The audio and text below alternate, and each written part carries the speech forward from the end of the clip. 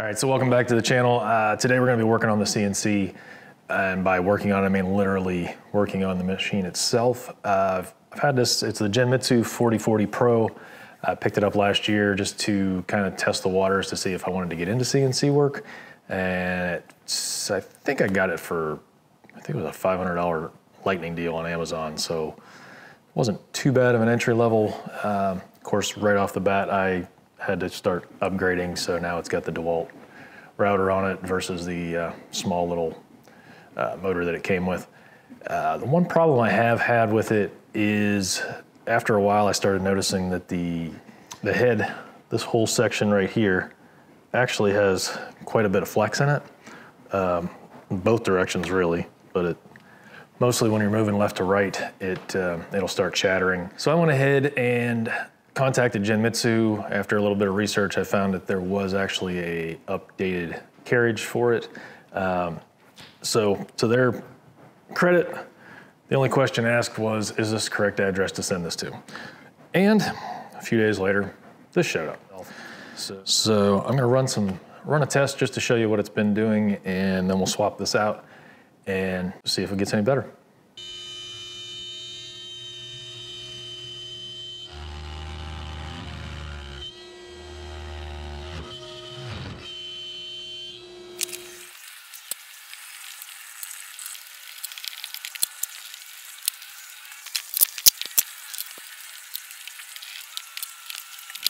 All right, we'll do a little side-by-side comparison here. You can see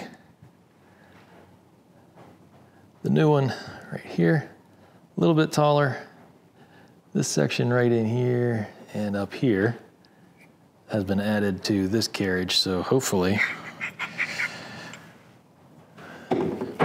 that'll give it a little bit more stability in this direction.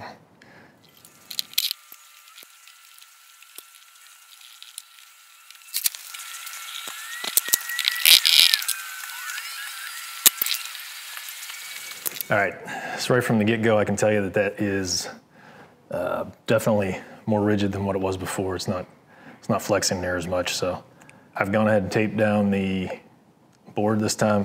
Last time I had tape and clamps on it, and it still worked itself loose. So I'm gonna try to, I've got a little extra tape on it this time. Hopefully it won't take off on us and we can get a good cut. So I do have the speeds cranked up and the depth is cranked up pretty good. So it's gonna take a pretty good bite and push it to its limits.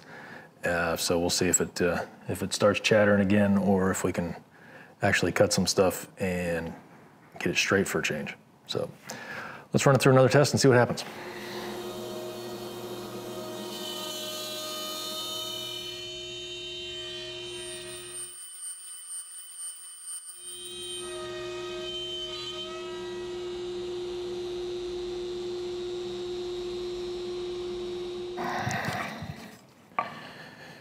All right, so the difference in the two is amazing. Very impressive. This is test number one.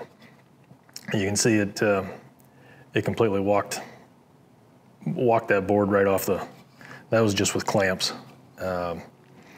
It pushed the board out of the way, and luckily I got to the kill switch in time.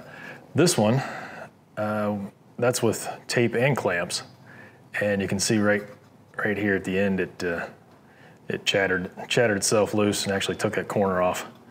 So this is our final pass with the new head. And you can see I didn't quite make it through. Didn't measure the wood to get my depths proper, but yeah, what you can see there, that's pretty much perfect.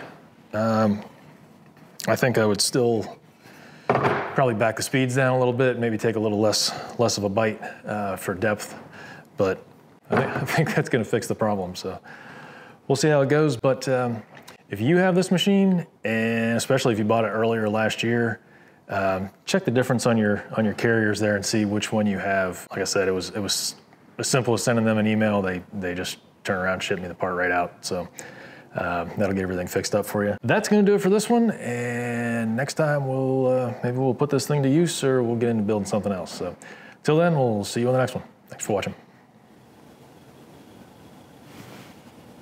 And I put it in the wrong holes.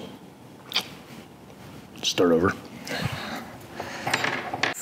I spent $4,000 or $5,000 on a big machine. So this is basically, it's a small machine, it's a hobby machine. And I've said machine a lot.